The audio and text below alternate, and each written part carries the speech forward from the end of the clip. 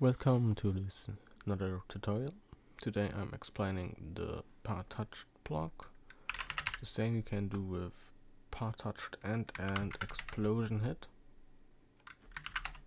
So first of all we need a part that fires the function if it's getting touched. So for this I have this part here. The output, the other part, is basically the part that is getting hit. So if I would make a print now with the variable hit and play,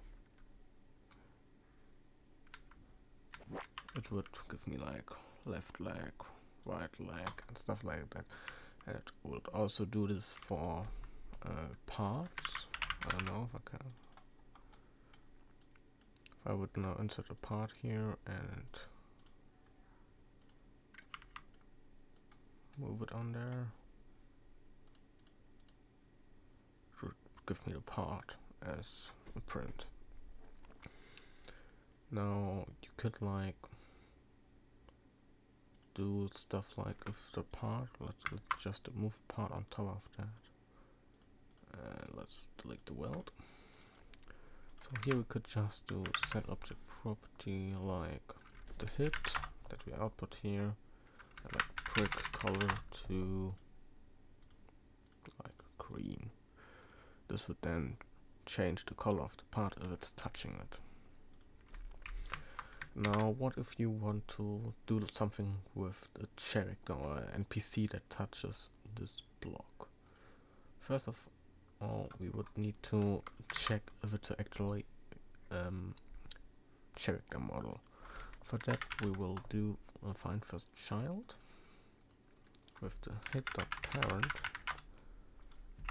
So for the noob here, for example, if the hit part would be the left leg, the parent would be the noob. And if we then check if inside of this parent is a humanoid, we can also output it here if we want. The connected blocks will only run because the find first child only runs the connected blocks if it finds the object. So if everything after this runs if there is a humanoid, so we know it's a dummy or a player character. Then we could like do set object property of the humanoid that we are outputting here, like walk speed to like 50 or something. So if I would walk now on this, I have normal speed and now I'm getting fast. So how would you get a player from a touched event? So we'll just let it here, and if I now do get player from character, can now the humanoid.parent or hit.parent, I will just use humanoid. If we now say here like PLR for the player, let's just use player, and then we just make an if statement. Then if the player is not null, then we can do stuff like, what could we do? I don't know. Could like do set object. Yeah, I don't. We can just print a player for now. Maybe if you have something stored on the player GUI, you could do stuff like that. But I don't have anything ready for that, so I just say player. So if I play now, touch this, it would give my player instance as output. So if I would move this down here, I hope it's, oh god, oh god, oh god, that's not good. It's not printing anything. I think yeah, no, what? Yeah, it's not printing anything.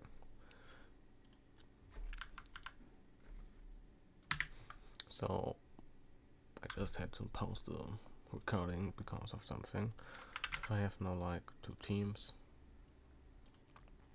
and teams like blue and one that is, I don't know, that blue, and we could do like set object property of the player, team color, to this one, I think it was.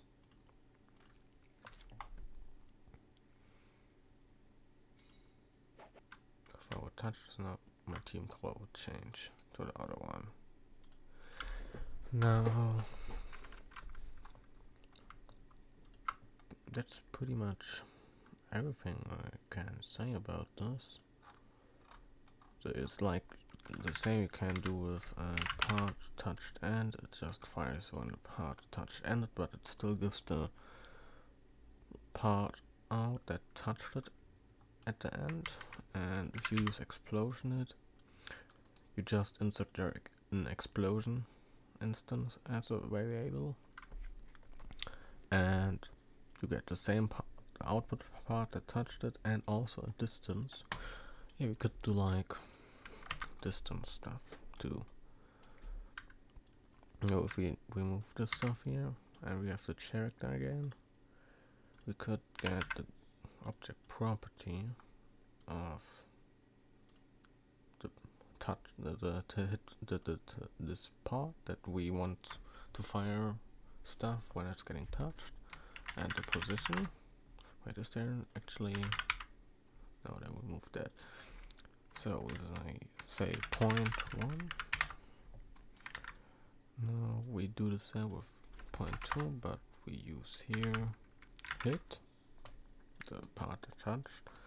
I could do distance between points, 0.1, 0.2, distance. Then we could like print